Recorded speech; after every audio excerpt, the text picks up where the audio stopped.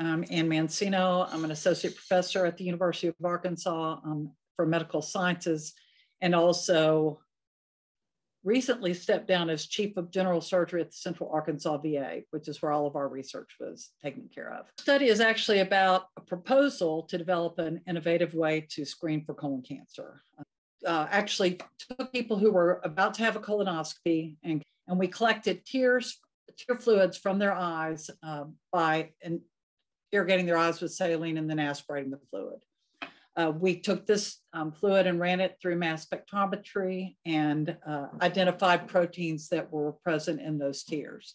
So what we actually found, which was very exciting, is that there are 80 proteins that we could identify that are significantly differentiated between what we called our high-risk group versus our low-risk group.